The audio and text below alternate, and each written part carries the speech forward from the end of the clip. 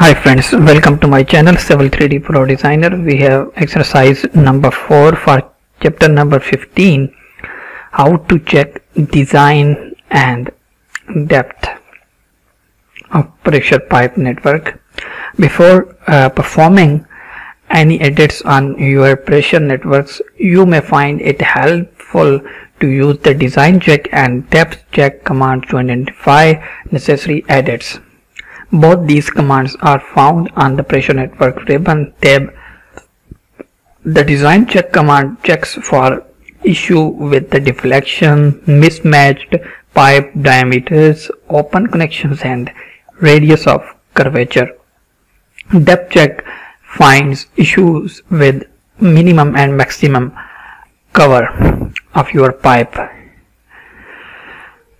Before starting, if you are new and looking for complete Civil 3D course from basics to advanced, then you must need to subscribe my YouTube channel, and you can start from chapter number 1 playlist. For this exercise you can download drawing named checking design and depth from description. First of all, we will check design check for a pipe. If there is some violation, then it will show us some warning. We will see. Just select any pipe here on your current network and you will find a design check here. Just click and you can see here we have deflection, diameters, open connections and radius of curvature. For now, as I am just checking deflections, so I can press OK and you can see, just press escape, you can see it show us two warnings on each end of pipe. When you will zoom and hover your cursor on warning symbols, you can see it is saying here deflection has been exceeded. So with this command of design check, you can check your pipe network for deflections, radius of curvature and so on.